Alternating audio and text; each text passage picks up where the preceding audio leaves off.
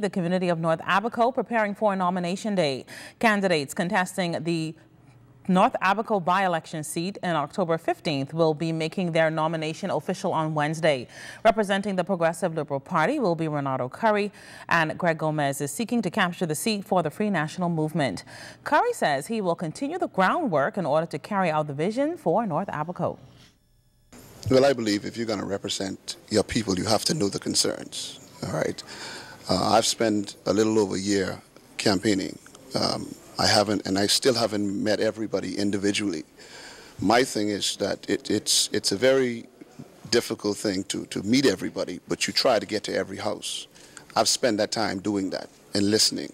You know, the difference between me and my opponent is, you know, he haven't spent enough time home to actually know the concerns. So, you know, you want to make sure carry out the agenda of the people. It's all about the people, and that's what I'm about. I'm about the people. Well, Gomez, who maintains that he has been very active in North Abaco for the Free National Movement, noted his plans to implement a new program to impact the men of that community.